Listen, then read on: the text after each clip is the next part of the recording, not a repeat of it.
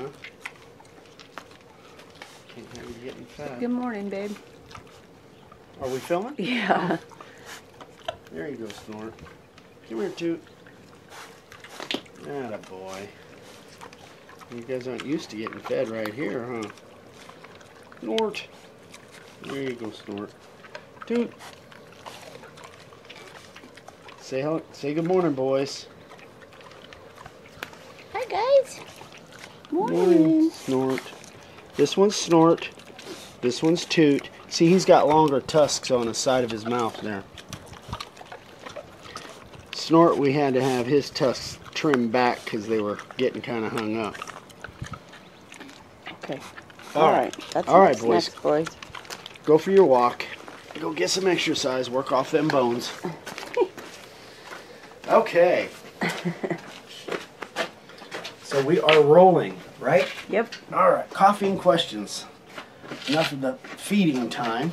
Let me get the pig snout juice off my hands.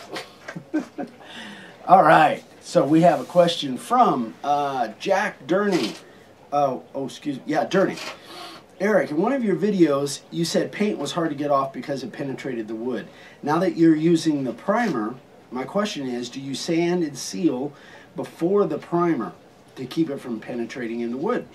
Love the coffee break videos. Thanks, Jack. I appreciate that. Okay, so here's the deal, guys. This is the sanding sealer that I use. Now, you've also seen me use Deft brand. Either one of them work. They both work about the same for me. Sometimes I brush it on. If I can find the spray cans, I'll spray it on. But the main thing is, always use the sanding sealer before you spray your board black with anything, whether it's ink, paint, whatever it is. Now that's only if you're using, or this is my suggestions, only if you're using pine. If I'm using cedar, redwood, western red cedar, anything other than pine, I never have a problem with the ink or the paint bleeding into the grain. So only if you're using pine. Now, the panel board that I use, this is a piece of that panel board. This is pine as well. So I use the sanding sealer on this and the regular select pine. But again, guys, remember, why are we using the sanding sealer? We're using the sanding sealer so the ink or the black won't soak into the board when you're doing your layout or after your carving, when you're putting your black on there. So you have to put the sanding sealer on before anything else. I suggest as soon as you get it back to your shop, get that sanding sealer on there and then put it up in the rack for future signs. That's when you need to put your sanding sealer on.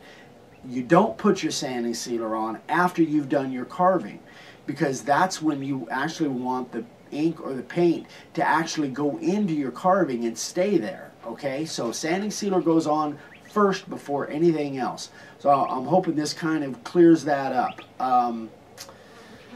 Yeah, that was basically the extent of the question. Yeah, either sanding sealer or paint. Put this paint or ink. Put the sanding sealer on as soon as you get your boards home, back to your shop. Okay? All right, guys. Make it a great day out there. Make some sawdust.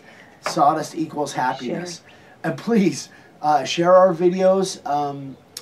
Please share our videos. We really appreciate if you would do that. We put a lot of work into these, and all we're asking is that you share our videos as much as you can and get the word out. So everybody, make it a great day. We'll see you on the next one. Bye-bye.